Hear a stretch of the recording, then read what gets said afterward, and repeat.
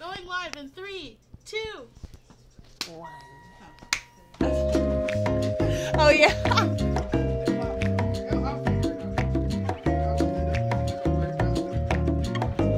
Yeah, and if you zoom way in, the audio waves look similar.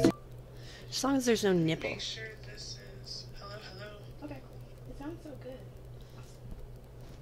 It does sound really good. I'm really fucking surprised. Leave me and my tiny mics alone. Wait, have you ever seen No, I love it. Have you ever seen there's this girl on YouTube. She lives in Canada. Why can't I think of her fucking name right now? But she literally was blessed on her very first video. But she's so naturally and authentically fucking hilarious. And she got like 1 million views on one video, on the first video that she posted like within a week. What? And because it came up on my whatever. It was like her first video that she made. Yeah, I was like, how the fuck does that happen? I was like, damn, I wish that could happen to me. I think there's like an algorithmic way to go viral on TikTok if you're new to TikTok. YouTube. Oh, that's true. Because like when I made their I was talking about YouTube though. Oh. Yes. That's like when did this come out? I don't know, like 2 years. Well, no, it's that's 2019. Impressive. I know. It was 2019. So, but I feel like you could always argue that like, oh yeah, that was the time, that was the year. But that's only if you were like happen to be posting in the same pattern that is more similar to what the algorithm is in that moment, you know? Right, and I don't think there was like an algorithm back then for YouTube even around. There is, but it's more about pleasing the viewer to keep them on YouTube than making money. Because they realize that making money is... Because I feel like that's how... It's frustrating for me as an artist on TikTok. Because I feel like I have to pay money to promote shit. And Instagram. Because when I used to do it on Instagram, I did it like once in a while before right when I first started like pushing the river stuff. Mm-hmm. And the difference in what I got out of those promotions, like value for dollar, is insane.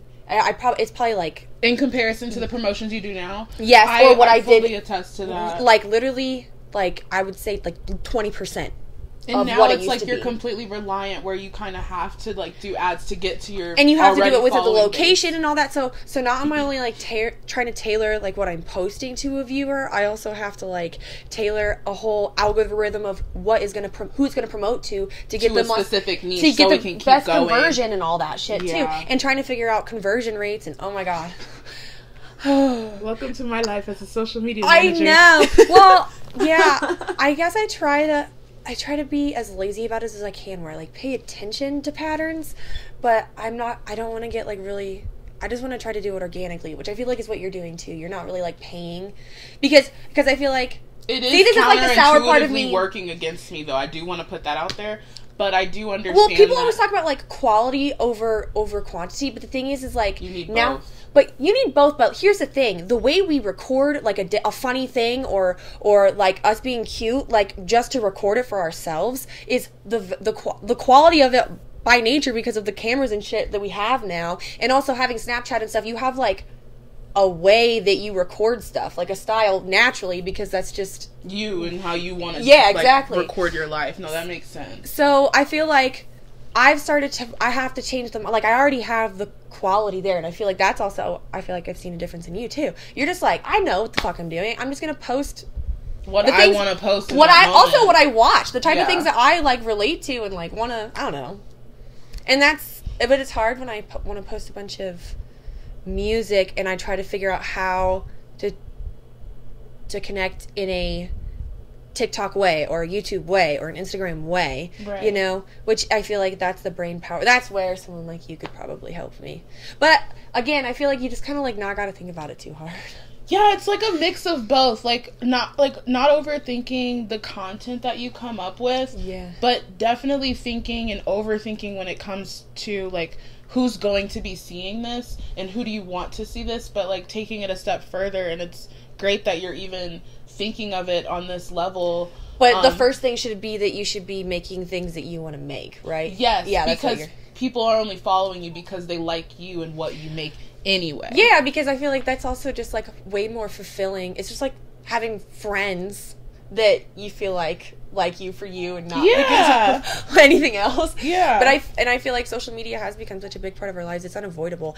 And I honestly think I wouldn't have it if I didn't want to push the river thing. I think I would have it, but it would be like not on my phone all the time. That's kind of how I am right now with Instagram. TikTok, I love that platform. Like, I'll use it whenever. I feel way it's less more restricted. Fun. I don't feel like I yourself. have to post. Yeah, I feel like I could literally just post something that I would post on a story on Instagram onto TikTok, and it'll do really well. And because actually, when I think about it, the thing that does the best on my Instagram, like how me getting new viewers that don't follow me and stuff. Yeah. Things that do better is stories and when you like tag the location and stuff too. And tagging location made a huge difference too. And also, you're immediately probably going to relate to that person a little bit more because they're at a location that you would be at. No, that makes sense. You do have to, Leah. I'm just saying, like, city-wise, you know, or Colorado even, like. Right. I think you do have to like kind of overthink it when it comes to Instagram's algorithm and make sure that the demographic of people that you're targeting is really going to care about what you're posting, because if not, then it's just gonna flop and do bad. Yeah, but that's also, the only part that I overthink, but everything else that you said is you're right about that, because I feel like in Instagram, even though like unless you post a reel, but even then I get pitched all of like my friends' reels first. Yeah. Before it starts to really like get into the flow of like something random. And that's what's kind of messed up and counterintuitive, because people don't go on Instagram that long now. I'm kind of getting bored after I see my friends' stuff and then they're showing me something that I should watch or something that's suggested. Now I'm swiping out of it and going to TikTok. Yeah, that's true. Even though I feel like TikTok does it just as often, but a little bit more in a sneaky way. Sometimes I catch myself watching ads. Sometimes I'm like, oh my god, but it's also genius, right? Because that's a real content creator that made something funny, and also like whatever aligns with like whatever that person's trying to sell, it aligns with the creator, which I feel like you kind of have to do with TikTok a little bit more because of the free nature of it. And I feel like people don't like TikTok, and it's hard because it is really vulnerable to like be posting like that all the time. But at the same time, I feel like you don't know when to turn it off or what not to post. Yes, and I feel like, but you don't like the creators that you watch that you feel like do post all the time. There's so many things about that person still behind the veil. We're such complex creatures. Yeah. Like to say, even if I showed you 5 minutes of my life or an hour of my life every day, like that's a little bit less. That's like 12% of if you're up for just 12 hours, right? Yeah, no, 24.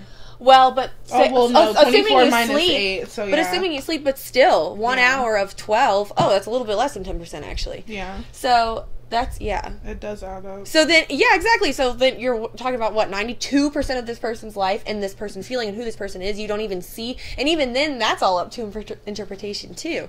Right. I feel like people nowadays are like. The older generations may have given like 5 or 2 or 1% before. So even thinking about like the 12% that we share now, or thinking whether we should post about it or not post about it, is so funny in comparison to like what they used to post or what they feel comfortable sharing. Or even, it's also interesting though too, because I feel like the things, I mean, granted I was a lot younger, but think about like when Instagram first came out, like I would post like, it's also because I'm a spaz, but I would be posting like pictures of me going like this, like real close up, like all just to be silly, you know? Yeah. Like, because I was actually kind of uncomfortable in myself, so I was like, rather make myself look stupid instead of just looking stupid. So you would say that that's not the real you? No, I would say that was like just a younger version of me being. It was still vulnerable in a way though, because I didn't really. I was like, I'm gonna say fuck you, I'm comfortable enough with myself to post a funny picture, you know what I'm saying? So it's kind of like both, like by making myself look more visually stupid, it's like, okay, what, you say I'm ugly, you say I'm stupid, whatever. Okay, sorry, excuse me. Okay, well, we're trying to do a podcast, so if you that's rude as fuck. You're a bitch too. Yeah, she's like yeah, I did. Yep. Surprise. No, you're not on speaker. I just have super good hearing. We're also trying to record a podcast, so we're sitting in complete silence. So. Yeah, she said. Well, she heard you. I didn't read. Who is that? My sister. Oh, hi. Yeah, she says... I'll tell her when we get off of here. Okay? I love you. Don't feel bad about it. Bye. She's cracking up at herself. Oh, because she didn't think I would hear it. I do feel like that all the time. Well, she says that every time that she wants my attention and I'm, like, hanging out with a girlfriend. I do the same thing. She's like, well, tell her she's a bitch. Especially because I'm her sister, so she's like, I need you first. Well, not only that, she's like, I don't care if other people can't have, like, the right to you, because, you know, that's, like, a boundary you have to set with people. Like, you don't. She's like, fuck you, bitch. I don't give a shit. We're crossing lines. If I need you, you better answer. Show up. Especially when it's, like, within reason, of course. Yeah, you know? no, but that's, like, your ride or die. My dad is, like, that person for me, and I didn't even ask him to be, and I think that's why I have incredibly high standards for men, but, like, if I call him, he'll show up. Yeah. From any number. It does not matter. Yeah, and I feel like Leo, go I'm like that for my sister. I mean, she's been like that for me too, in certain ways. But there's things that I can provide that she can't for me, and that's I'm a big sister though, so it doesn't even, like, for instance. Yeah, like, you don't even ask for those things. My sister did something stupid the other night, and I had to go pick her up, and she had 2 friends with her, and she's 15. Oh god. And I was like, I was like, ugh. But my parents were, like, thankful. And she was all stressed out because she knew that she got caught. Like, she was able to delay getting caught because she knew she could come stay with me, but she was, like, freaked out or whatever. Like, she just needed she wasn't, like, in trouble or anything. She wasn't drinking. She wasn't high. Right. Because I, like, drilled and I was like, oh, you better tell me. Like, I need to know tell me right now. Yeah, and I was like, and we'll talk about whether or not I'm telling mom and dad.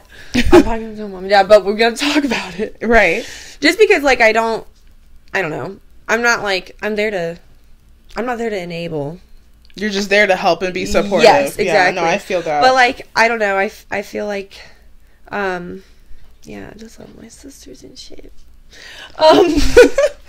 So, hold on one second, because my dogs have completely taken over the set. At least they're not, as long as they're not barking. I know, but, like, y'all gotta chill, because they're gonna want to climb on us and everything. Oh, yeah. No, out. You're cute, though. Bye. Go sit down. So, my guest today is a good friend of mine that I met actually in the back of an afters of a fashion show. She's a painter, a clothing designer, and most importantly, she's an R&B recording artist. She's been putting music out professionally for over 5 years now and has been singing and writing poetry since she was a kid. Welcome to the Gabby and Friends Show! Thank you for having me. Also, thank you for describing me as somebody who's been doing music professionally for 5 years, because I did not release my first song, which that's what I consider professionally, but I guess I was playing with people. You were, like, oh my playing God, it has been that gigs long. and putting fuck? And like you started seriously putting out music. I guess you're right.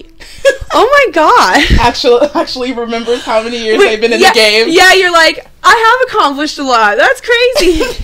Well, I feel like because every time you accomplish a goal, it's like something that I have to do really hard, like work really hard to apply, obviously, because it's like a new natural, I guess. Like it's a new baseline every time you achieve something. Your perspective, like, settles back. It's like, I don't know, it doesn't matter if you go high or low, it's got to settle back somehow. Right. You know? I've started to visualize it as a scribble now because nothing's linear.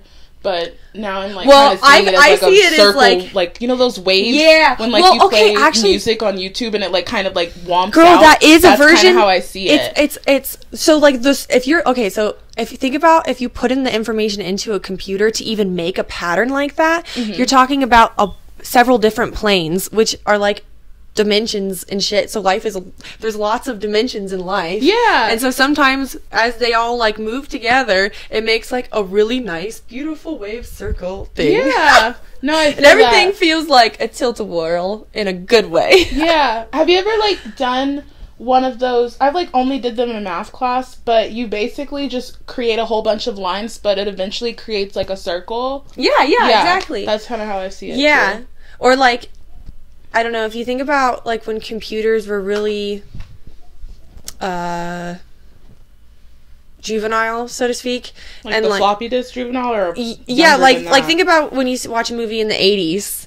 Okay, those big block computers. And yeah, and it's like green lettering, you know? So yeah, like say you want to make like a little like ball just kind of like move across the screen. Like the amount of information that you had to input in order to make that happen, like now we have software that does that for us. It's just remembering what they computed in the 80s though. Yeah, it's basically like softcore computer coding back then, you know?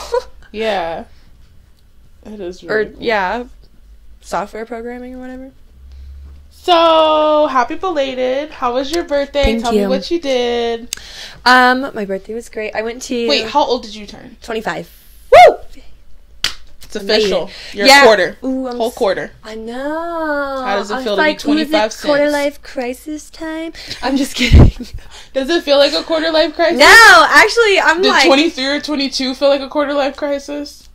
Yes. That's what I've been feeling for our generation recently. Like, what they call, like, a quarter life crisis to, like, the elder millennials and even the younger millennials and, like, boomers and all that.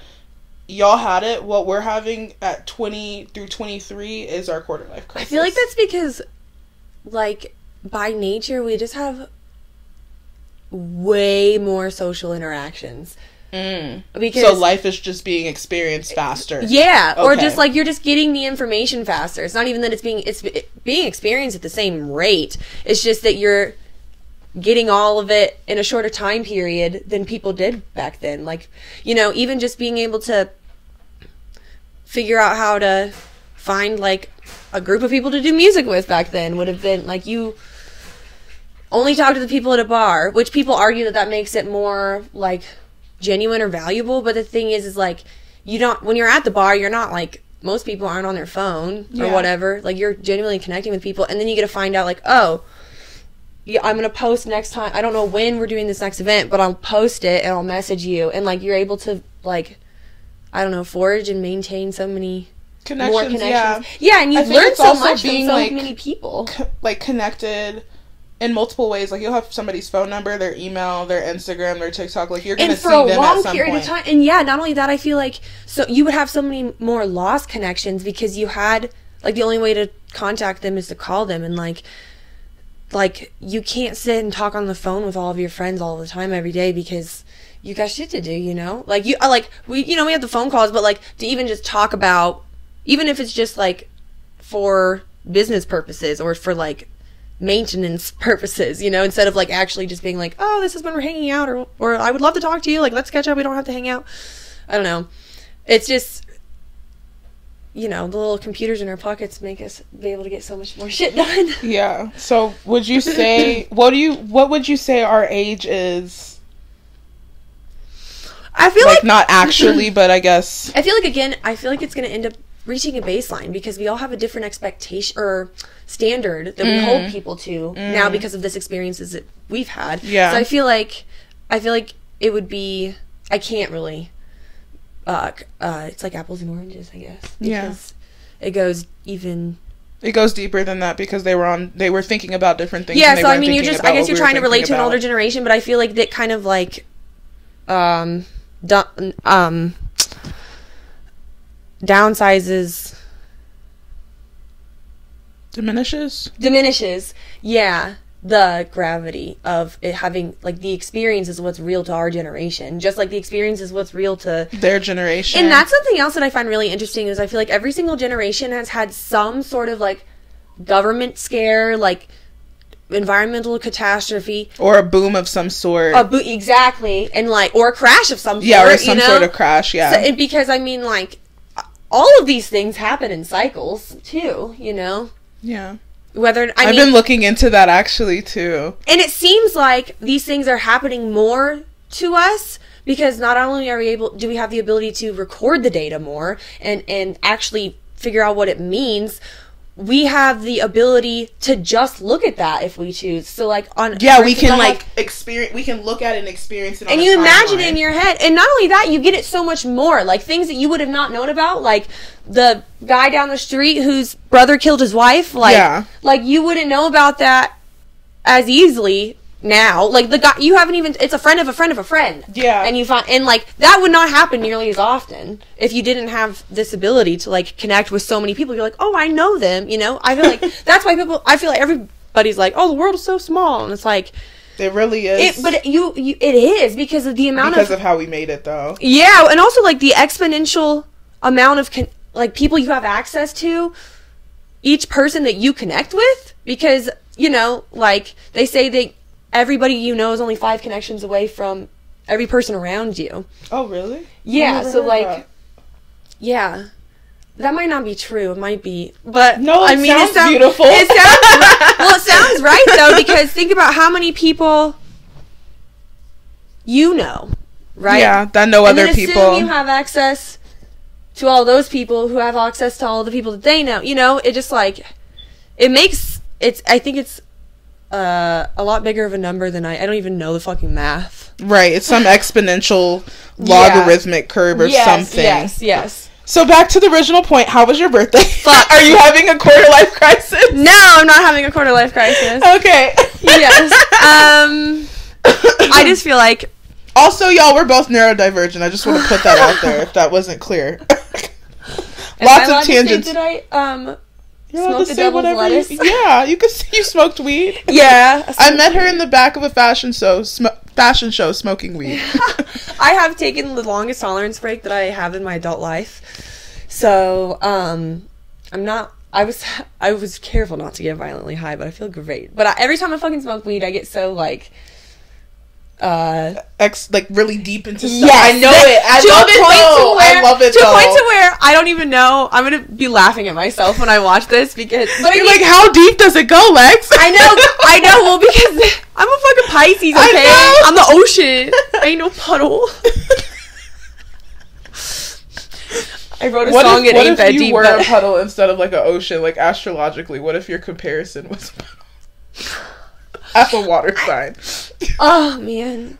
I mean, realistically, I'm like a mist, a piece of moisture in mist. Like, I'm not even a water droplet. Oh. Like, I mean, if you think about, like, the massiveness, like, I'm very small, but then I'm like, oh, here it is again. It's coming. Where I'm like the universe.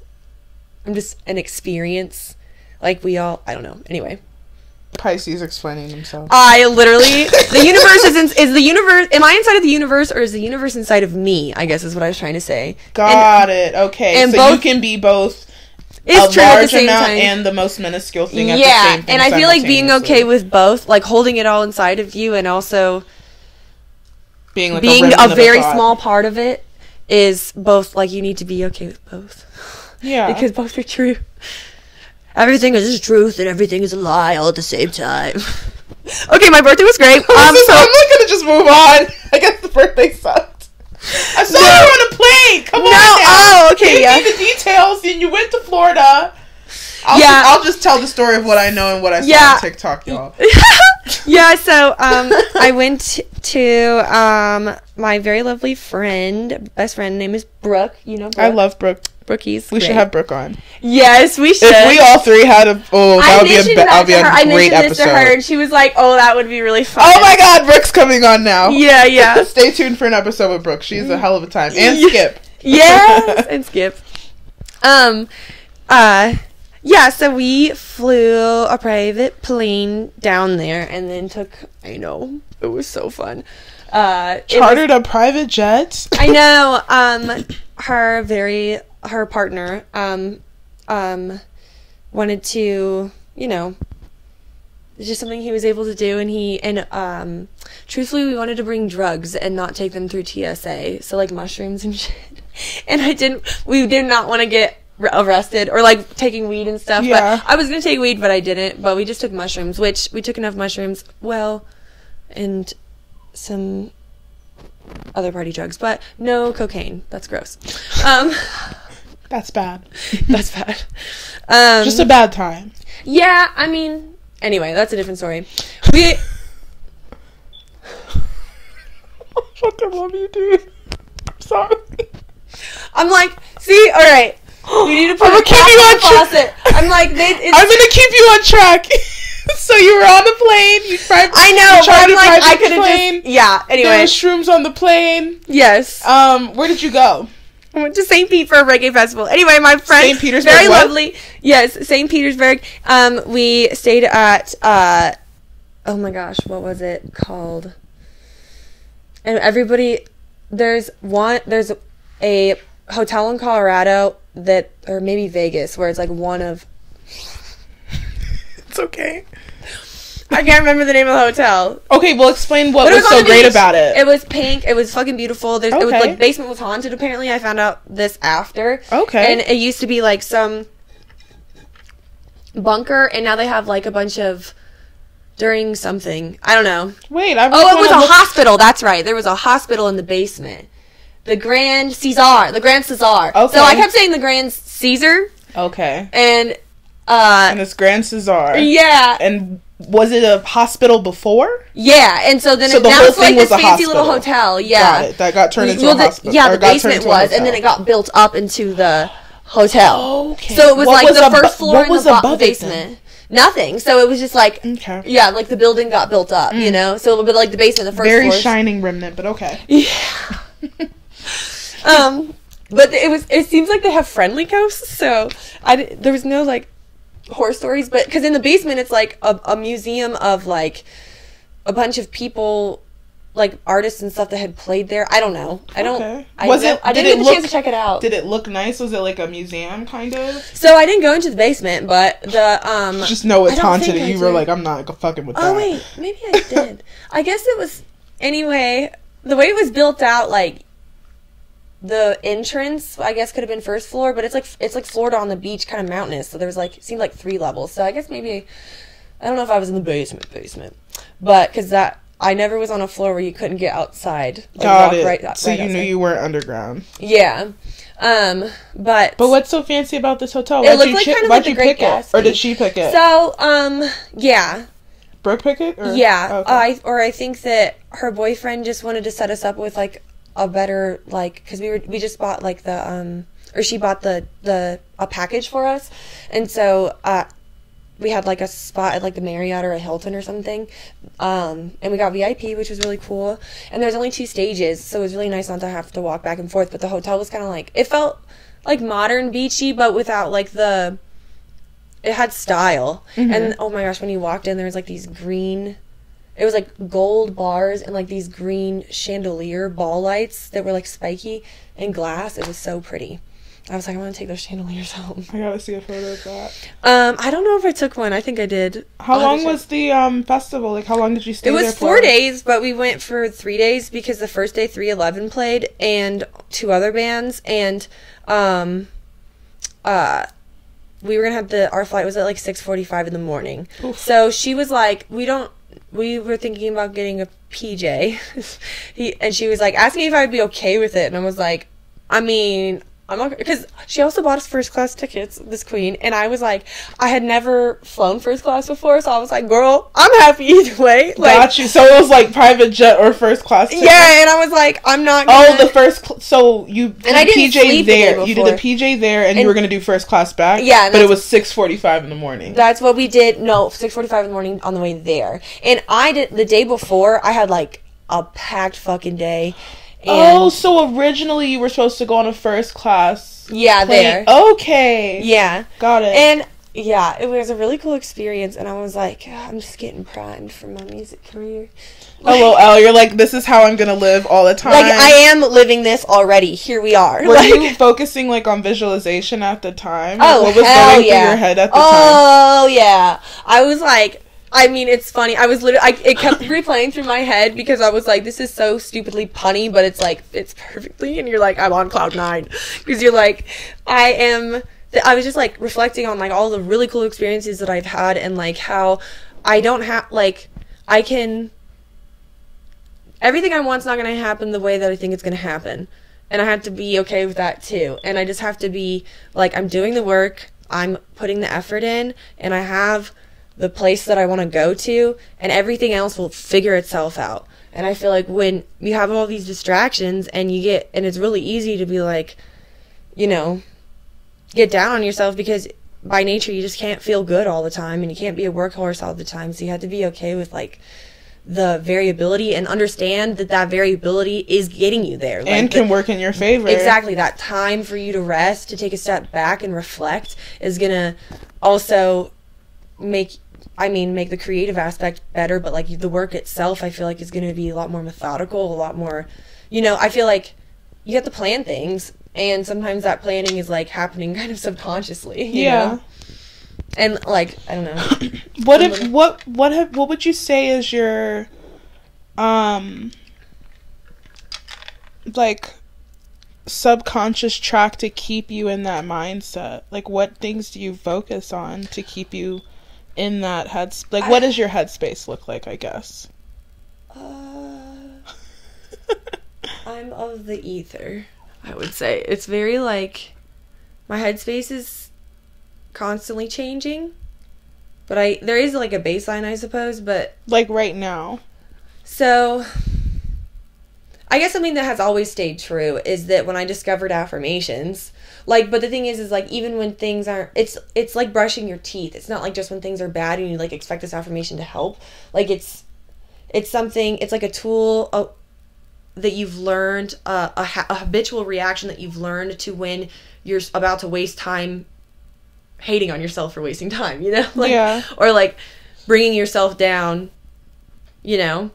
and, like, my video game addiction right now, I'm like, I kind of feel bad about it, but I'm also, like, You're, like, not taking it as hard on yourself as you used to. And you're, like, I'm still doing things, I'm getting shit done, I'm just, like, not sleeping like I should be, but the thing is, like, that is important to me, and so I will put it down for, like, several days, because I know if I pick it up, I'm gonna play it for, like, hours and hours and days and days. What's the longest you've gone? Probably, like, 9 hours. Jesus, what is this game? But I've done. The thing is, I've always done this with video games. Specifically, this game is called Stardew Valley. What is Stardew Valley? I almost brought my Switch so I could show you. Oh, what is it? I was like, no. I need separation from it. I feel like me having it, because it's going to be, I'm going to be, like, thinking about it later that I showed you or whatever, and it's going to make me want to play it. What is it? Is it, like, something that you, like, keep working towards? It's literally, so it's kind of like, or is it an analog, well, like a, what are those standing video games called? Like I don't know, a more analog version of Animal Crossing. So it's like you have a farm and you, like, but it's like completely different, and there's, like, these little mini games, and, like, it's kind of like a puzzle, and are you working towards a goal in the game? You're working towards several, but the thing that's why I got your ass. You're like, oh, I got this done. Now I can do this. And here's the kicker with this one. So Animal Crossing is, like, real time. Yeah. It's like I've never played Animal Crossing before. So Animal Crossing, it's like you have your little farm. It's like there's the point of the game is to enjoy it and make your town all cute. Okay. And it's like, but there's, like, a bunch of little, like, mini games. Yeah. Okay. So, and it's like you have to earn money and, like, decorate your house. But honestly, that game's especially, like, I've spent, like, I don't know, at least 100 hours playing that game. Definitely more. I think I can look it up on my Switch, but I'm scared too, so I haven't looked at it. Gosh. But, like, I will binge this and then put it down, Yeah. But Animal Crossing, again, it was easier for me to put down because of the fact that it was real time. This game, it's like, I don't know what the exact conversion is, but it's like every 30 seconds is like 10 minutes of the day. Or maybe, in Animal Crossing? No, in Stardew Valley, this game. So not only does it have all of these different things, all of these different goals for you to reach, you have day and night, and, like, the store is not open at a certain times, and it doesn't matter what time it is right now. So it's in the game. Yeah.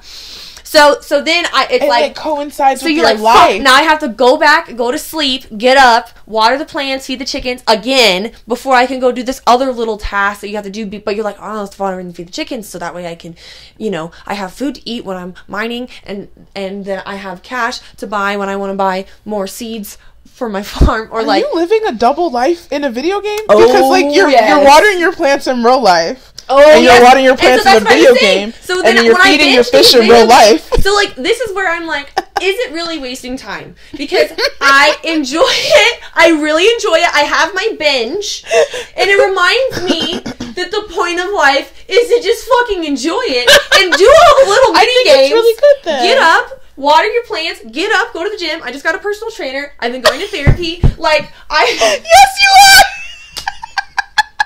I love this. I mean, there was a lot of other things that pushed me to do those things.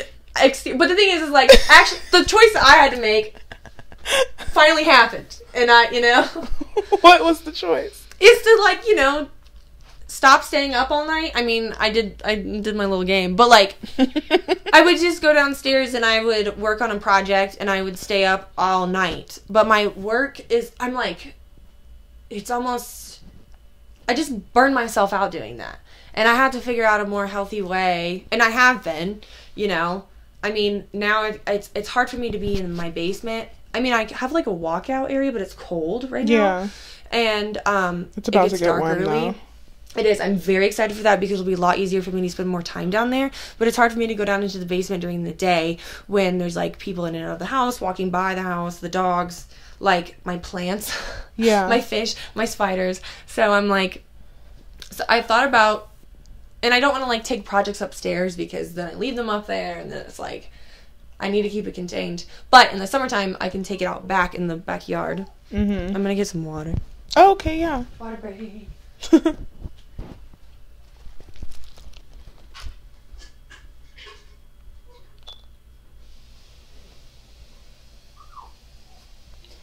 I have a Brita over here, but it's like a Tetris to get to it. Huh? I have a Brita over here, but it's like a Tetris to get to it. Oh, it's okay. I'm not worried about that. My third eye is hardened, unfortunately. Just kidding. I don't actually believe that the water can harden my third eye. I'm just kidding. Just kidding. You gonna have so many people in the comments coming after you. I know. No, I don't know. I know that there's a lot of people that charge their water and all that bullshit. Just make sure your water's clean. I feel like it's kind of one of those. Yeah, not only that, I feel like it's kind of one of those things where there's so many other things that were. There's enlightened monks in Tibet and there's enlightened monks in India, and they have the dirtiest water. So do not come to me literally with also, this little like, baby ass fluoride and tell me that it's gonna fuck your brain up. I don't it's know, not. or like really processed foods in general, like. Yeah, exactly. I feel like we're hurting our bodies more with that food than we are with the water we're drinking. For sure. And also, like, we're not dying of fucking bacterial diseases all the time. So, like, I think I would take that over this. But, because also, like, they say that, like, it does, like, calcify something, your whatever gland. But the thing is, like, but that's a problem right there because you assume that your consciousness is in your head. That's ego. Your consciousness does not exist inside of your head. Your eyes are in your head. That's it. They don't want to talk about it. Yeah. They don't want to talk about it though. Damn, no, that's deep. I didn't even think about it that way. But yeah, no, that's even more affirming to say that, like, no, it can't. Yeah. It has no effect. We're just a vessel, and we chose to come down here. Yes. So no, that makes sense. We're just having, like, we're all consciousness having an experience inside of a body, and it's pretty cool sometimes. But, like, you gotta, I mean, it's like going on, taking a trip, like, you're gonna have some moments where you're like, whoa, this is heavy, but then you're like, and then you get through it and you're like, wow, I'm elated right now. And I feel like that's life too. That's why it's so beneficial for people to trip too, I think. But that's a different I feel like some people shouldn't. Leo, hush. I feel like some people shouldn't trip, but I do think it's beneficial. I agree, for the right person, for the right people. I mean, it's not a one size fits all, but I think that's why it has.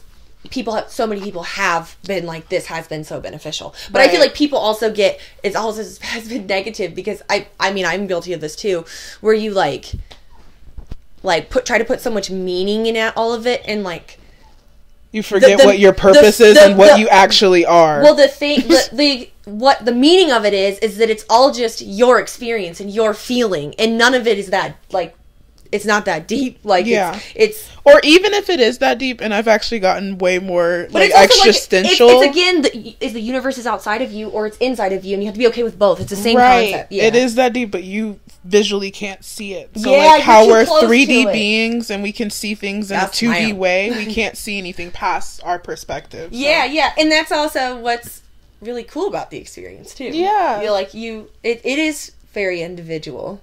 Yeah. Like, you are just like everybody else, and you're also your completely own thumbprint at the same time. Like, again, duality, baby. It all ends up coming to one. I'm like trying to pull up your LinkedIn because it's the cutest little bio. Oh my god. And I haven't updated that in a long time. I was like, I'm a professional. Well, it's a perfect segue into my next question, and I'm so mad. Why is it not coming up? I'm gonna just... Hold on. I know what I can do. I'm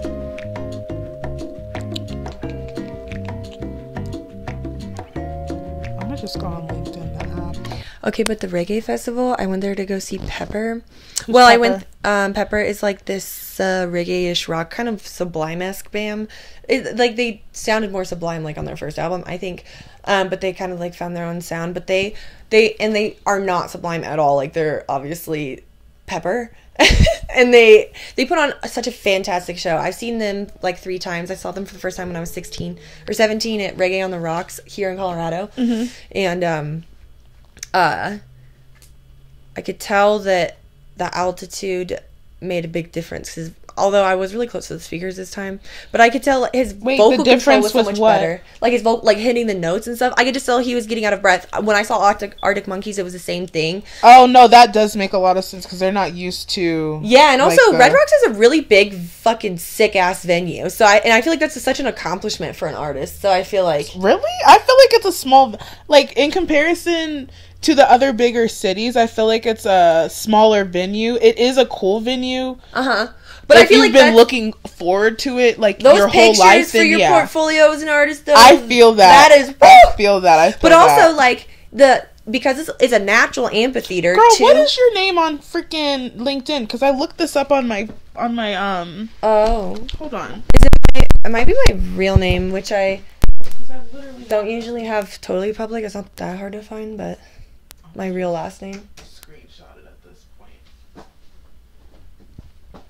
Yeah, but they put on a fucking amazing live show. And also, like, so that the venue that I was at, it was a festival, and it was a smaller stage. That's why.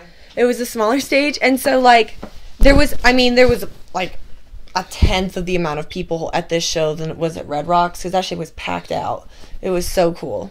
And so they're also, like, right next... I didn't hear you. Wait, like, there's Pepper, more you were people saying, at I was saying Red Rocks? Yeah, that I was saying why Red Rocks is like a hallmark venue for does a lot of artists, and also because usually people stack up like a lot of really good artists together, so you're backstage with like you're crossing paths with, you know, people that are probably a lot more popular than you are, but you're just kind of you're like in the outskirts, so like the mainstream essentially. Like you're gonna, if you get a venue like that as a smaller artist, you can be with somebody. Yeah, you can meet people who know the people, the 5 connections bullshit, you know, like.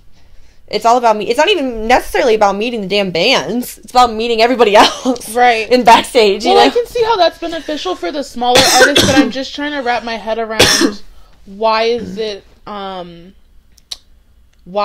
big venue for a bigger artist? Just because, again, it's like, I mean, first of all, it seems that way to me because I grew up here.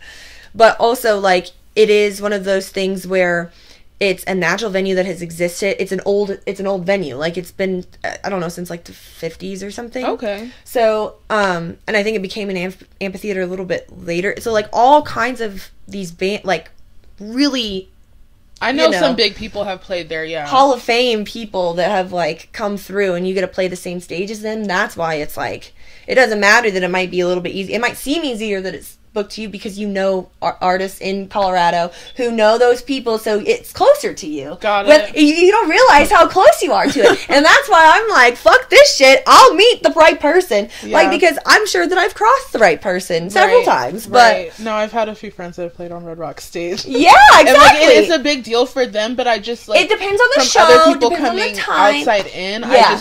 I want to understand if they are looking at it as, like, this big show, what are they looking forward to? And that makes well, and sense. Also I think that it like it can be a big stage, but if it's not the right time too. But I mean, the probability that it is the right time with Red Rocks is a lot higher than a lot of any other venue. Like, yeah, that makes a lot of sense because like they're gonna make sure you can show up and show out if you're gonna be there. Yes, 1000%. But on to this LinkedIn bio, because I want to get into like your artistry, and I have some direct questions for you. So The River is a rising hip hop and R&B artist based in Denver. I'm gonna just go down to like the end because it's the cutest little thing. I think that's the one that I haven't updated. It's like originally a marching band nerd. That is the one I haven't updated. That was like a first draft one because I had someone help me write it on Fiverr because I was like, I don't even know where the fuck to start with this. Girl, if you don't get AI to type it for you. Well, okay, so now I've learned some things. Okay. So, yes, you're right. But tell me about this. Were you actually in a marching band? Oh, yeah. I did marching band all 4 years of high school. Oh, wow. How did you get into that from middle school? So, I played clarinet all through middle school. And I also picked up... Well, I played trombone first. At what age? 10, 11. So trombone at 10 and 11. 5th grade, yeah. Well, I switched. It was probably just for a few months on trombone. Like, I understand how the instrument works, but I switched to clarinet because I tried. Those are the two instruments that I, like, tried out. And I chose clarinet because the boy I liked chose clarinet. And then... Or, no, I chose trombone. And then... But I don't... Oh, I remember that just being, like, something that pushed me to actually like switch because I was playing trombone and all the other kids were really not into it. They like hated their lives playing. Like they did not want to be in band class. It's a heavy instrument and it's very like you have to be able to pierce your lips to like because I know like when you play a clarinet, mouthpiece is quite large. Well, like so when you have to use a lot of breath to make that. When you play like a clarinet and like a flute, there's like a reed. But does that occur in a trombone or like any of those? So a trombone is a brass instrument, and typically when you refer to a woodwind, it has a reed in it, which say flutes. Got it. But I mean, there's a few other instruments, but like the mainstream, like oboe's double reed, and so it's incredibly. But is it like intensive to play with your lips in the same way how it is with the flute? Because like my friend played the flute and her sister played the clarinet. It's kind of hard to compare because flute takes a lot of air, but only to play the note well, not to get the note out. And also like the slower you blow the air and the shape that you blow the air is gonna make kind of makes it all wavy and stuff. Yeah, it makes it's a lower octave, so like then being able to blow it at the like catch the next like wave that's gonna make a sound, which is gonna be the higher octave or whatever. You blow it faster, and you have to do it like that's what's cool about flute is that you have to use your breath and like shorter and faster. I think cool about flute. I was never very good at flute. Because clarinet was my main instrument, but I did color guard freshman year. Junior and senior year. I marched clarinet my sophomore year because I switched schools and they had a clarinet that dropped out and they had already written the dots, like written the show, so everyone had a place. And so I just basically took the place of the person that dropped out, and I couldn't like even if I wanted to march that year, which I was like well if I have to because I wanted to do marching band. So I actually tried out for POMs that year and I did fouettes on the like I had never done a fouette. It's a pirouette where you kick your leg out to keep it going. Yeah. And I had never done that before. And they didn't put me on the team. There was 4,000 kids in the school, and there was 8 girls on the JV team. And the fact that they taught me that on the spot, I feel like that was literally though because the next year that coach got fired and then there was 30, and like they absolutely should have put me on, especially for JV. Like maybe I wouldn't, whatever, but that was the universe looking out for me because that was not my path. Got it. I know, like you would have been around a different crowd. I probably wouldn't be a musician right now if I hadn't done marching. Like I feel like I really truly understood teamwork and I mean, there's lots of other things that have gone into my, story. But what like, resonated? I feel like with marching band is teamwork and dedication, and then how it feels when it fucking pays off, and when you perform something, and when you put your soul out there, and how good it feels when you're like, I did it exactly the way that I envisioned myself doing it. And like I remember one show I did. I think I was a junior, and it was. This is a marching band show? It was quarterfinals at the Air Force Academy, and like the whole band was like crying with each other, and like the band teacher, yeah, like we got off the field and we were like, because you just know, and especially when it's like a huge group of people, it's so like I don't know, and you're getting emotional right now. No, I feel that. I used to play in orchestra in high school, or in middle school and high school, and when we would do, because like we play like for our school, but we would also compete. Mm-hmm. And when we would do competitions and they would play back our sound, and I used to think every time, I'm like, that's somebody else, like that's Atlanta Symphony, that's not us. And she's like, no, that's y'all. And like you hear the cellos come in and the bass, you're just like, and I'm like a second violin, so like I'm a first violin, so I'm only hearing the melody. Yeah. But when the harmony comes in and like the beat drops, you're like, sure. Oh, for sure. And we got emotional. Girl, I know exactly how that feels, especially because clarinet is like very similar in. So like, do y'all play mostly melodies or harmonies? Yeah, but because it could probably switch because you're both. in band. It's both. So like, and orchestra's very like secure in that way. Yeah, and I used to play in a full orchestra too. Oh, me too. I love that too. We played Harry Potter in our full orchestra. Oh my god! And like I cried at the end of it. Yeah. Well, and I mean, I also had moments where I had solos where you had like stand up and like first chair. I was fighting. Oh wow! I was fighting for my like me. And it's you were first chair. Oh yeah. Oh my gosh! I mean, like I never made the top bands because Girl, gas yourself up. That's still really cool. Thank you. I mean, like, but the thing is, I was, like, always fighting first chair. And because first chair couldn't stand the fact that I wouldn't, like, chill the fuck out, they would always fight me back. Because they were, like, they knew that I was going to, especially sophomore They knew you're going to work for it, so they had to work for it, too. Yeah, exactly. So, yeah. Was there any, like, other childhood, like, introductions into music before playing the clarinet? Oh yeah, I mean my dad was literally always listening to music, and I feel like we'd go to stores and shit, and he still was always listening to music, and he still does this if I'm ever around him. He'd be like, who's singing this right now? What album is this off of? And he is a really good singer too, actually. He doesn't believe it. And it's funny because I had to work to believe that. Like, I was writing songs and singing, and I was like, didn't you write poetry too before? Okay. Yeah. And I was like, the way that I tricked myself into that is I was just like, I'm just doing poetry and no one's telling me not to sing it. Like, I was not really, like, it took me a while to be like, I am a singer.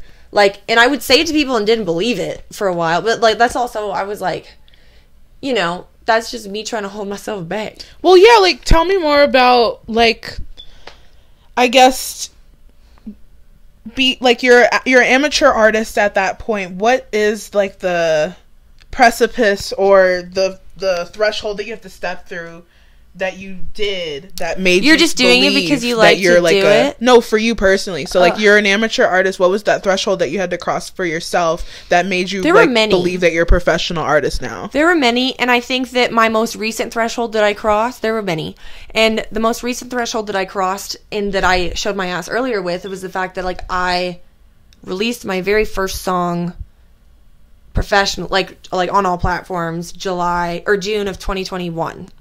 So it's been like a year. It's all wait. Yeah, it's 2023. It's 2 years now. Yeah, it'll be 2 years in June, and I've released 8 songs, and I have 4 or 5 coming out on my EP, and I have 2 more coming out before that. And tell them how many plays you have with your little 8 songs, though. Actually, let's see. Yeah, let's look at these current streams. I mean, she's very humble, y'all. Also, where can we like follow you and find your music and stuff? So my Instagram is The River Sings, and I have all of my links in there. But if you look The River up on any platform, Spotify and Apple Music, it's a circle with a blonde girl wearing something orange. Okay, that's me. Because there's quite a few of The Rivers on there, but depending on what kind of music you listen to or like what location you're in. What's the genre that it's going to be under so they know what to look for? It's got rap, hip hop, and pop and electronic all under there. So genres, if they just type The River, click artists instead of like all, and then it should be within the first 10 15. Sometimes it's like in the first 3 to 5. So do all of that stuff. But you'll really like her music. I hate like comparing my friend's work to like other artists, but when I listen to your music, it reminds me of like a feel of Alina Baraz's kind of music. Oh, thank you. And hints of Miley Cyrus. Like I love like her when she gets into her pop R&B bag. I know. And very soul. Like she can hit those notes and be really twangy like Amy Winehouse. So very, very much check her out. Thank you. So I just wanted to like break this up a little bit. I had a little segment of some Spitfire questions that I wanted to ask you. Okay, do you want me to say? So, I don't know. Oh yeah, current streams right now. So ours has 15,684. that's like what? That's 2025. This is all time. I feel like this is. Well, it's all time. Does it tell you? Yeah. It feels like over 35,000 views, y'all, or 35,000 plays. Streams. Yeah, plays, streams, yeah, whatever. I don't know the river needs more streams. Yes, please listen to her music. Okay, so I have 10 Spitfire questions. Okay. Fill in the blank. The one thing I can't leave my house without is my chapstick. When I want to feel empowered, I listen to any female. The best advice I've ever received is nothing. Everything is temporary. My dad says that a lot. I like that one. My favorite way to practice self-care is take a bath. The book that had the biggest impact on my life is many. Honestly, I feel like the biggest turning point for me was You Are a Badass. I read it when I was 19, and I realized like how bad my internal talk was. It was, yeah. But now I read it, I'm like, this is so cheesy. But I mean, it did the thing. It did its job. Yes. And you were where you're in a at. big way. It really connected me to everything else. Like I feel like through that I found a lot of different things that I now have like cultivated and learned about too. It's awesome. I love that book too. If I could travel anywhere in the world, I would go to Greece or Italy. When I need a confidence boost, I wear a crop top and booty shorts. My go-to workout is in my house. Well, sometimes out. It's gotta be hot enough. My go-to workout. Yeah. Doesn't even have to be a dancing. workout. like putting on a song and just getting weird, you know? Got you. Like ecstatic dance. I do that with like electronic music or like what is it called? I always forget. It's a form of electronic music. D&B. Yeah. Oh yeah. Just put a good D&B song, drum and bass song. And get I'm like gone. a hula hoop. Yo. I've been listening to D&B since I was a kid. Yes. And I would just be like, you know how on DirecTV you could go to those music channels? Yes. I would just like click through them and then dance differently to like each one. Yeah. So like salsa would come on. I remember doing that too. Oh my god.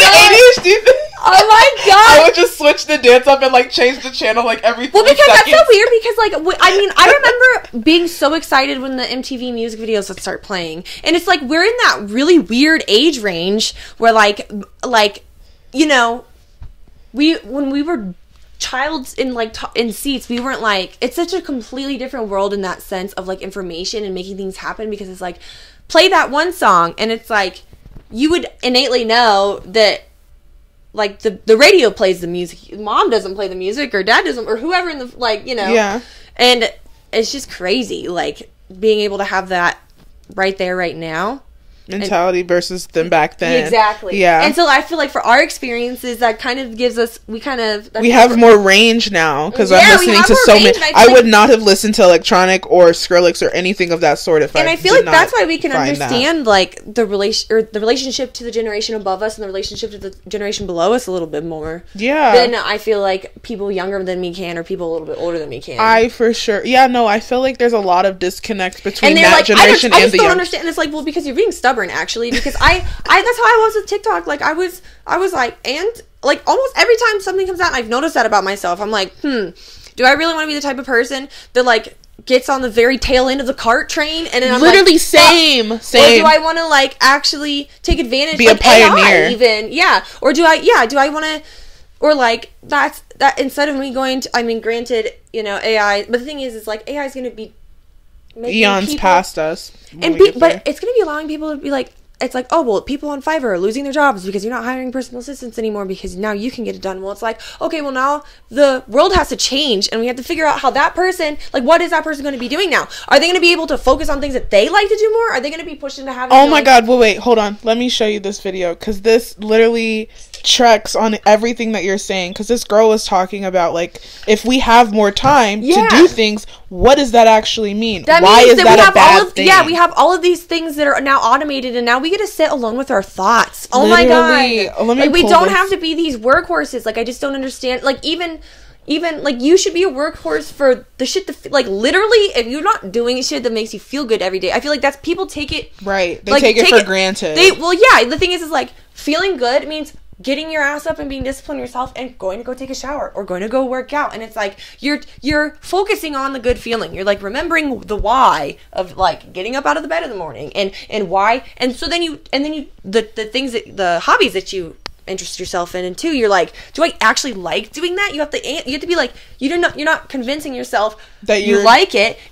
You have to actually do the work to find what you like. No, she was saying that I couldn't find it, but she was basically saying, what is the world going to come to when we stop doing things based on survival and just doing them because that just gave me chills. A mass exit from survival mode, because that's what we're in. Like, our mentality as humans, it's so crazy because we're supposed to be lucky that we're not in survival mode in another country somewhere, that I am grateful that we are here, but it's just sad to me that there's all that happening, and we as humans can figure out a way to stop it. I can't fix it, but like us as a collective, when we put our heads together, we can make the world better. We've done so many other things. Yeah, and like you were saying, kids in India drink like dirty water, at the game or in Mexico, or in like, all these collective things. Thailand, no, like, for real. It's especially out in because I mean, like, yes, these places have very developed cities and very developed areas, but there's places that are not. Like what's funny is I think a lot of Americans and people that have traveled before, but they didn't really actually recognize what was going wrong in the world around them until they realized how fucked up America was. Because we have Flint, just as the Ganges River is dirty for spiritual practices, ours is just dirty from negligence. Yeah. We have people that are living on the street way more, and our median of like our GDP rate, like this. Hold on, let me actually pull up this girl's video, because she went through it. Well, also what's really important to point out though too is that, like, I think that we're supposed to be okay with the fact that poor people live better lives now than they did in 1920. Because it's true, because people back then, I mean, were probably, like, there were people sleeping on mud floors next to the pigs because they didn't, so like that, a poor person now is going to have a better living situation and whatnot. But again, we've reached the baseline. Of a different baseline.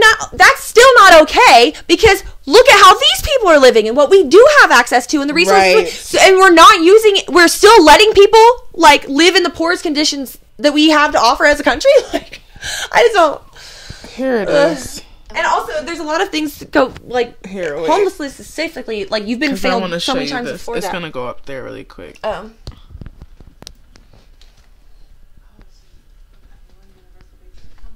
Oh, wait, hold on. I'm so quiet.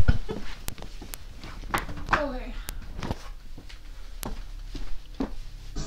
I love when people are like, oh, so you would just give everyone universal basic income? What if people didn't work? Yes. What if they didn't work?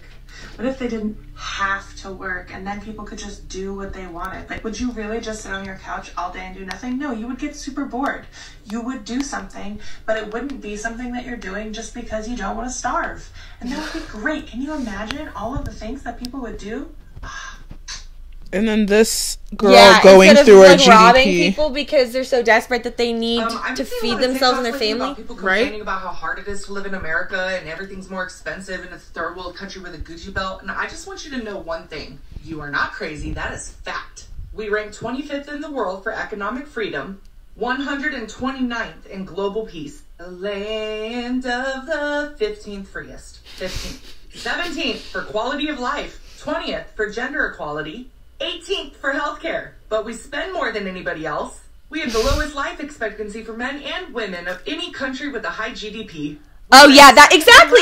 Yes. Healthcare quality. 29th in work-life balance. No surprises there. Pay attention, because this is a weird one. The scale for this one says that the number one country has the highest rate of poverty. What that means is 54 countries have a lower poverty rate than the richest country in the world. We do, however, rank number one in a few places. We are absolutely killing the game in the cost of college. Number one, baby! Scotland tried, but we do have the highest rate of overdoses. And you can So basically, that you live in the richest country in the world. Basically, I think everybody realizes how ghetto America is, and then they're like, oh my god, but we have to think about the world, and then it becomes too much, when in reality, it has always been this messy, and people in the house were screaming and calling. Yeah, because, I mean, think about, like, how, like, I don't know, maybe the ratios to, like, places in Europe are a little bit different, but the thing is, if they have a baby, like, they're not going to go into financial ruin. No, if they go to college, medical they're not leave. going to financial ruin. Right. They're not now, like,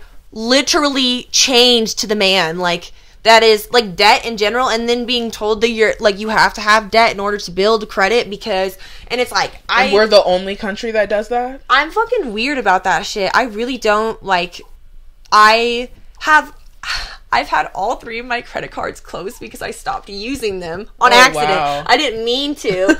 But, like, they were literally like, it's like, you haven't used it for 6 months or whatever, so they automatically close the account. I did not know that happened, so I'm going to continue to use my Well, credit because card. one of them was a secured card, and the other 2 was just, like, some little ones that I got when I was, like, 18. I had, between all 3 of those credit cards, I had a $900 credit limit. So they were like, for the... Stop it! You're like, I'm So I literally big shit. If I wanted to fucking go into credit card debt, like $900 was I never signed a paper that let myself go, like, you know. No, that's where my biggest fear is, like, when people are like, oh, I have $15,000 in credit card debt. I'm like, girl. I know. I'm like, your APR rate must be damn good because they got it at the right time, but the wrong time for them. So, like, that's the only thing that I feel blessed about. I was given a low APR rate because of the recession that we're in, but if I had gotten it any sooner, I would have been given those big amounts. Yeah. And I would have spent them, and then to end up in the circumstance that we're now in. It doesn't matter, like, even like 2%. Like, it is just, you're literally burning money. Like, you're still paying another company because you wanted to borrow. Like, I don't know. Like, it made sense. If like you think loan, about it to, like, your different. parents. Because, like, when my parents were growing up in the 90s, they were able to get $20,000 loans to put on a down payment on a house, and that's how much they cost back then. Right. So it made sense to start working on your credit earlier. But then you get, like, a house. Yeah, I get that. But, like... And money was a lot more. But, like, we should be able to... Like, getting loans... to do stuff like that, it should be really easy, but it's not. You have to have had a credit card, and, like, well, what if I don't want to buy frivolous shit all the time? Or, like, even I guess you could, like, buy groceries and buy gas with your credit card. Yeah. But the thing is like, when you have those large amounts, that's not what you're buying it for. And exactly, and also just, like, it's like dangling the fucking carrot. I think, like, in those cases, I don't trust myself. I think in those cases, it's like an option for everyone. But the best case scenario is if that card's in the pocket. Leo, stop. Yeah, if that card is in the pocket of a of a real estate agent, because you're now buying houses off of assets of debt. Yeah, like they're able to get more assets because of how much debt they have, just crazy. And it's like a trust thing that they've built with banks. Like, my car. I've paid a car off. I've paid payday loans off, like to the point to where, like, I maybe paid, like, the one-time fee of, like, $20. But the thing is, like, I was desperate. Like, there's days where you're like, I'm not getting paid until Friday. Well, rent's due today, and I'm not paying the late payment. So I'd rather pay this much than pay my fucking late payment. That's the system of being poor, because, like, we end up paying the most in fees and percentages, or overdraft because check hits tomorrow, but bill came out today type shit. Right. Or that $35 that Wells Fargo keeps getting my ass for. Oh my fucking god! You know you can call them and ask them to reverse it. Yeah, I do it every freaking time. Because, like, why are you taking my money? I don't know who did this. It's what do I say? This is a unauthorized charge. Oh, and I wonder if they have to do it because they have to. They made me push if you say it's unauthorized. Well, sometimes they might ask you to cancel your card, so be careful of doing that. But there have been times where I've been hit up on like multiple charges because they were all pending, and Wells Fargo is notorious for letting charges like process later. Oh, I know. They do that on purpose.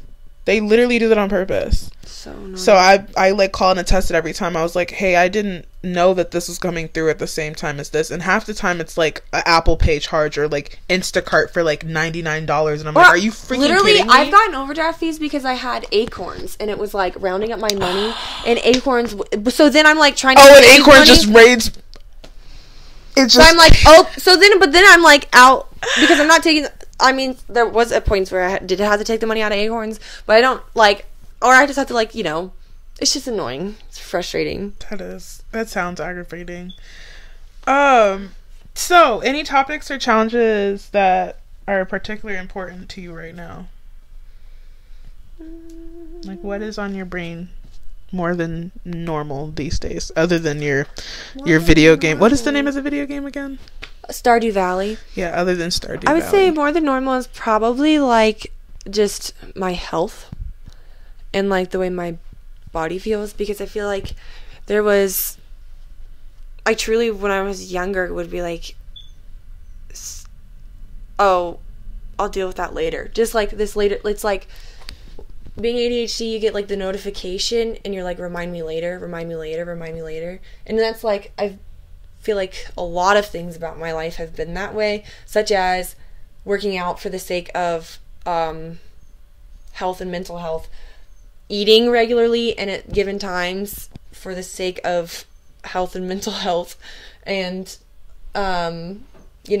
just maintaining things like getting my nails done and like things. It's like self-care stuff. Yeah, and I mean like I've been, but like in a way that it's an afterthought because I've never put in the effort to make things like that. Like brushing my teeth, where it's just things that I do, and it doesn't take a bunch of mental energy or anything like that, and it adds to it, and it helps me, like if I don't, I mean, there's certain things like getting my nails done, it's not really going to do much, but it does, it makes me feel good, and so it makes me feel good to maintain myself, and so in the small ways, it also leads into the bigger ways of being like, well, I can't have a dirty closet having nails that look this good, like, and those you start to do those things subconsciously because you like kind of having the standard that you want to hold yourself to. Because it feels good to have like feel like you have your shit together and your nails are done, not like one or the other. I feel that. No, if I have to like keep my routine of like cleaning my face and like keeping my hair done, because if I don't, I'll feel like a bum and then everything becomes bummish. Oh yeah, for me too, cleaning my face is like a huge thing. And like just on top of cleaning it, but like doing like cleanses and like face masks and stuff. Yeah, like, really taking into that self-care. I love facial oil. Like literally going to like Safeway and getting like just the vitamin E oil that they have in the vitamins department. Like that's all you need. I mean, that's like it's like $9 and that shit, and it's thick, especially in Colorado, and it lasts you like 6 months. It's $9. You don't need to go to like, especially vitamin E oil. I feel like I love vitamin E oil. And I used to use like this concoction of I would make my own concoction every time I sat down, depending on like how my skin felt that day. Yeah. But I haven't like I like ran out of all those oils to have to repurchase them, but they were literally just like hemp oil and rosehip oil, and there was one that I really, really liked that kind of smelled like... What did it start with? I had a jojoba, and there was another one, but it was like more of a mustier smelling one, but it was like they all have different oil textures. And so like, I don't know, some things help others, like, and some, I don't know, and sometimes it's just fun to be like, well, I want a little more of this today, Right, it's like kind of picking. And have you ever seen that scene in like Shrek alchemy, where they like go to the fairy godmother's like headquarters? Oh yeah, but like her in her room, That's like alchemy. like outside of like the outs, like where she does all her potions, because it's like it looks like a warehouse almost, like where you could like process mass shipping. But even her little headquarters, like she's doing her little potions here and there. That's how I feel like when I have all my stuff laid out, and I'm like doing my face routine and stuff. And also, I feel like doing those things, like for me, having dry hands. Like, and that's been something I've been working on this year too, and I wash my hands so much. Sunscreen on your hands. Yeah, and that's something that I also do. So like, I have been doing a lot of too, making sure that even if I don't think I'm leaving the house that day, I'll put sunscreen on, because in Colorado it's just like you can never use too much, and also like, even though I guess we just have a higher rate of skin cancer than other places, and it's because we are outdoorsy and whatnot, but like, just because we're not in a bikini does not mean that we don't have exposed skin. Right. Know? Honestly, I feel like you being in your house and being exposed to the sun, not wearing sunscreen is just as harmful as being outside in maybe like a lower place. Like on one side of your face. Yeah. My grandma doesn't play that, actually, now that I think about it. I remember her, because she used to live in Florida, and she got like the highest tint that was legal. But on top of that, she would have like a plastic, what looked like you know how you can have like color gels for like a light on set? And it looks like a binder clip divider, like the little color. She had like a dark gray version that she would basically put in the window and then roll it up and like keep her hands there to make sure it stays locked, so that it's extra covered, so that half her face is not being. Oh my god. She also taught me to rub upwards. This woman did not have a wrinkle when she passed at 83. Yeah. She did not play about. That's real. Yeah. I didn't even like put two and two together till now that she funny. was doing that, because I'm like, why are you being so extra right now? It's a tinted window, Grandma. But no, she would literally stop the car, use both of her hands, put it in the window, and use both hands to make sure that it's secure, but like only this much is hanging outside so that it can actually protect the whole window. That's crazy. In her little Honda HRV. That's funny. That is, and that's funny that she would take it out. You'd think you would just leave it there. Was it not see-through? It was, but I don't remember. I don't know when she. I think like if we're in a drive-through, she needs to speak to somebody, it comes down, so she'll just. And like, God forbid somebody comes to the window, because it's a whole event. She's like, oh my god, she got to fold it up perfectly. I love that woman. That's so, yeah, again, but that sun really, it's like water. And I quit smoking and I quit vaping too. But I do be hitting other people's vapes when I go out. Sorry, no, guys. you're really doing it. I'm so proud of you. Thank you. So before I asked you to come here today, I asked you to bring something that you can't live without: a product, a device, a gadget, a face cream, something more people should know about, or like a thing if you don't have like a physical object, an app. Well, first of all, my cool. Telefunken M80. That's the handle's white and the microphone cap is gold. Is that a special microphone? It's just like kind of an upgrade from an SM58, which is like kind of like the standard, like what a lot of people have, like especially if you're not Miley Cyrus or something. Got it. Is it like a desk mic? Performance mic. It's a performance mic. So mine's the M80 Telefunken, and it's just kind of like, I did research on like which microphones would house my voice the best. And so, yeah, I love that thing, and it's custom painted. I paid an extra $100 to have it custom painted, and it took like 4 or 5 months to get to me. Ooh. Because it was back ordered. Because I don't know. I actually have I bought studio monitors, and I'm still waiting on my second one and I'm like, it's been,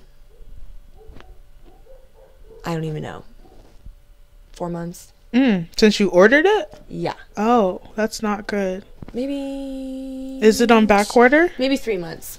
Was it on back order when you were No, not when I bought it. So wait, tell me more about this mic. What is it? What color is it? And why can't you live with that? Well, okay, we know why you can't live without it, because it matches your voice perfectly. But like, how did you research that? Like, what even do you look for when you are looking for a mic? I would ask people around me, and then I also was like listening to people comparing them and stuff too on. So if somebody was making music and they like asked you the same question you were asking them, I would recommend it to them. Okay. It's honestly like even I did this show, little like free hip hop show up in Fort Collins at a kava bar, and like one of the other performers saw me play after, and they were like, after they played, and they were asking me about my microphone because they were like, yeah, I was looking at one, and they did like just straight up rap and like talking in them, but I just feel like it's just a warm, I'm just partial to it, honestly. I mean, it's really splitting hairs. It's kind of because you can't like hear something the right way. No, but it honestly does boil down to that, because I remember when I'm like editing audio, when I was going to film school, that like certain things it just feels better. Put people off, and some things like hits the sweet spot for certain people. I'm just not a fan of high pitched sounds in any microphone, and I think that this microphone kind of helps cut it. How would you like describe it in adjectives? Is it like smooth, like I would say full, okay, and warm, I guess, because it like, I feel like it catches the lows and it like feels good, you know, and the you know, and it makes the highs feel good too, I think, and for my voice, the way my voice sounds anyways, because that's obviously like the most data that I have to compare it to is hearing it in my voice, but gotcha, and like hearing it back too. And you like it in comparison to like your other stuff before? Well, I mean, like in comparison to an SM58, yeah. I mean, like it's, again, like I'm still going to be proud of her performance, but I just think that you're leveling up right now with their new mic. Yeah, and I think it's a statement, it being the colors that it is, and which is why I paid the extra $100. Wait, what color is it? It's white on the handle and gold on the cap, and then like the little Telefunken symbols gold too, and it's so slick, and I just love it. And like green and gold and white, I feel like go together really well. Yeah, and it's not. I feel like a green microphone was like too much. Chintzy. Yeah, I just like, unless it's like this color green, because I would go for that. Sure, yeah, totally. Or like yeah, just it would have to be like done in a classy way. I wouldn't want something to look like a toy microphone. I feel that. All right, and last question. What are you looking forward to most this year with your music? I guess, or like what project out of them? Getting my EP out in June, and I'm headlining Your Mom's House in June on a Friday night, and I've put together the whole lineup, and it's gonna be really sick, and I'm really excited. It's gonna be mostly like DJs, and I'm gonna perform. So it'll be a nice breakup then. Yeah, so it'll be like mostly dance party, and then listening to me sing. Your music is dance party-esque though. Like that's why I say it's a good breakup. But yeah. Yeah, and also like I don't know. I did invite another like R&B kind of singer to play, but I'm not sure if they're gonna pull through. But I hope they do. But are you still looking for people? Huh? Are you still looking for people? I'm open to it for sure. I've got do you like want people to hit you up? They for collaborations and stuff. I mean, fuck yeah, I'm definitely down for that. For this show, I don't know if I would be able to book them, but they could come and we can book a show together in the future. Yeah, exactly. Just because I have to get like the lineup out to the venue like ASAP. I should have done it already. But I just finished the lineup. Get to it. Stop playing that damn game. See, that's the thing about like I know, right? I'm just being seriously though, literally. But like at the same time, like with that stuff, there was a lot of things where I had to like reach out to people and I had to wait for them to get back to me, and like also like find certain people because of like the vibe that I wanted it to be. Right.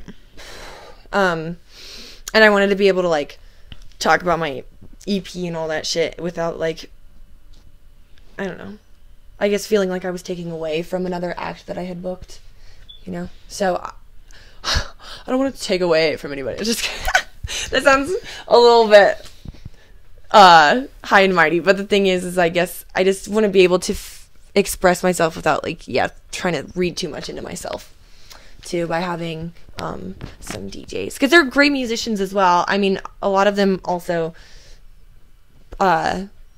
sing or write songs or whatever too, but they're also good DJs. So any final thoughts that you want to leave us with?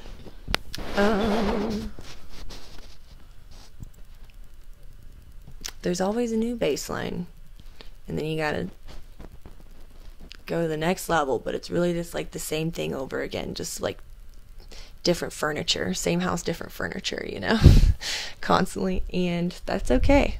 Any tips for getting through that phase of going to the new baseline? Well, it's really fun to get new furniture for the house, you know, like, and then, I don't know, you collect things, and you're like, when you finally, like, your space, too, I can tell, when you, I don't know, kind of align it with who you are in that moment, it feels good, and you're just going to be constantly doing that, and the whole point of this is to the practice is bringing yourself back, and, like, that's literally the point, like, good job, you did it. Enjoying the side quest, yeah, and the little mini task. Yes, exactly. And you're gonna do it over and over again forever, and it's actually really fucking fun, dude. Like, I gotta get this game. You only have to play the mini games you want to play. Yeah, you don't have to do them. Yeah, exactly. And you can do them all. And maybe you can do them at any point of your life. Exactly. At any point of your life, as many times as you want. Exactly. Well, thanks for coming to the Gabby Show. Thank you for having me. Thanks for letting me ramble. Of course. Come back soon. Bring your friend Brooke. I will. That would be very fun. Yeah. I want to cheers the microphones. Yeah, we should do that.